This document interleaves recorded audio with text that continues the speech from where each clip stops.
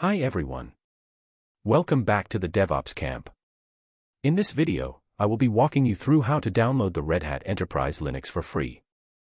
Red Hat Enterprise Linux is the world's leading enterprise Linux platform, certified on hundreds of clouds and with thousands of hardware and software vendors. Before going to the tutorial, let's get to know about the Red Hat Developer Subscription. So, it's a no-cost offering of the Red Hat Developer Program, designed for individual developers, that includes access to Red Hat Enterprise Linux among other Red Hat products. You may be wondering what are the differences between the paid enterprise subscription and the developer subscription. The enterprise subscription is supported by the Red Hat team depending on the subscription they choose, while the developer subscription is self-supported. But, both of the subscriptions are provided with the same Red Hat Linux features. Finally, what's included with the developer subscription? With the single subscription, you are allowed to register up to 16 physical or virtual nodes running Red Hat Enterprise Linux. Also, this subscription has also the Red Hat Linux features including latest releases and updates. To begin with the process, let's navigate to the Red Hat Enterprise Linux website.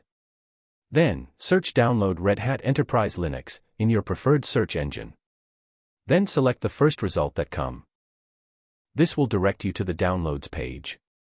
In this page, you can view details about the Red Hat Enterprise Linux Developer Subscription, which provides at no cost.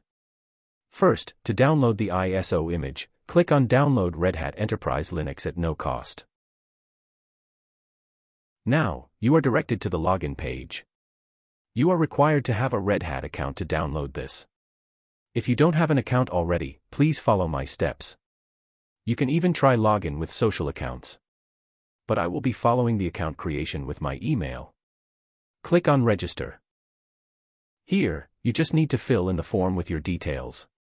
For job role and company name, you can fill it with any details you prefer.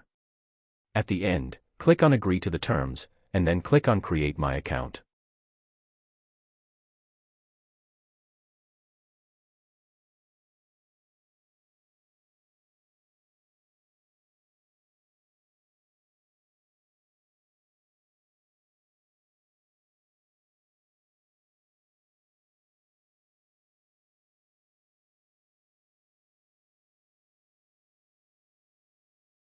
Once you click on Create Account, a verification email will be sent to the email address you used to register the account. You need to verify the account before activating the subscription. So, first go to your mail inbox and click the link to verify the account.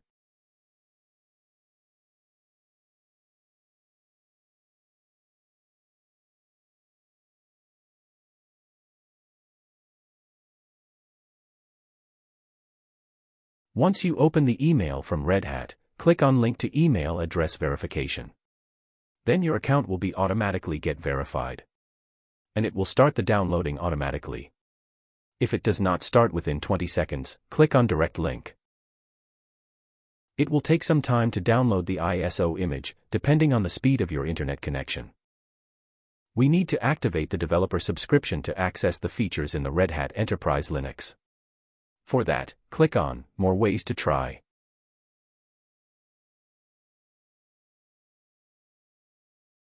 Then, in this screen select Activate your subscription. It will then activate the Red Hat Enterprise Linux Developer Subscription for your account. Finally, let's check and confirm whether the subscription is activated in our account.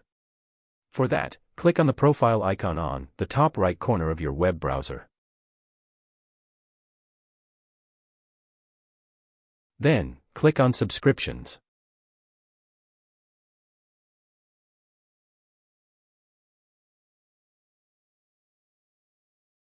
In this page, they are asking us some additional information. For the department select IT Applications and Development. Then click on Submit.